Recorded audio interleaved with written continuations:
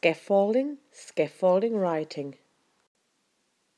The scaffolding writing circle consists of 4 different steps.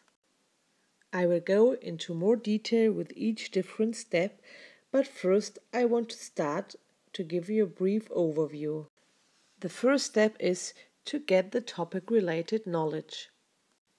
The next step is to build up the genre-specific knowledge. The third step is to write a text together. Only at the very end, at the 4th step, students are asked to write a text on their own. Now I will explain you the 4 different steps in more detail. You cannot write without knowing something about the topic you want to write about. If you are asked to write a text about a dog, you need to know quite a bit about dogs. You need content-related knowledge. One part of this is a specific vocabulary such as paw, snout, or in German, for example, there's a different word for eating if you talk about animals eating something. Therefore, the first stage of writing should help students to get the knowledge related to their topic. As we said before, if you write non-fictional texts about dogs with your students, children need to know some facts about dogs. Once students have gathered information on dogs, they share their ideas and collect ideas about what to write. This phase can be organized in cooperative learning groups. Speaking comes before writing. Therefore, students talk about what they know.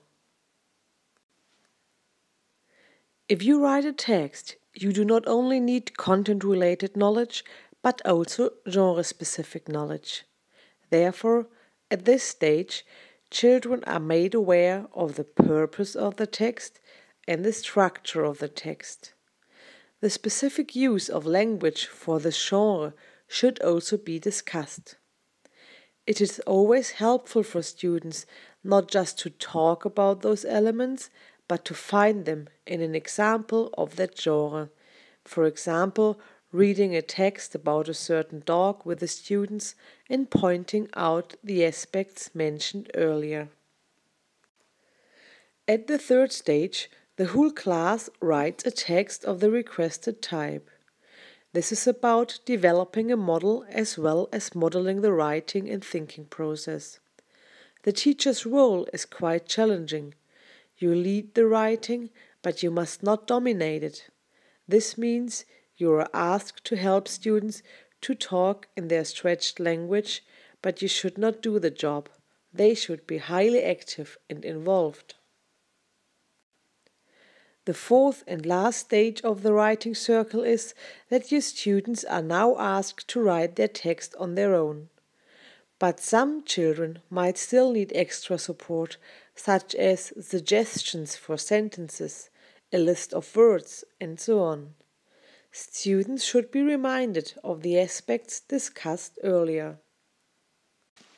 Now I want to give you an example of how this writing circle of scaffolding works in the classroom.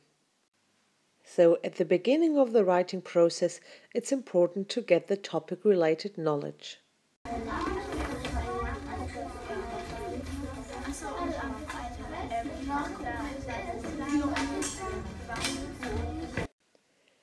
The next step is to build up genre-specific knowledge. This can also include to read a text of the same kind. Der Adolf Reichwein. The 3rd step is to write a text together and to remind your students, whilst doing that, of the genre-specific aspects of this text. The last step is that students write their own text. Some of them might still get some extra support to do that. War ich nicht da? Others might be fine writing on their own.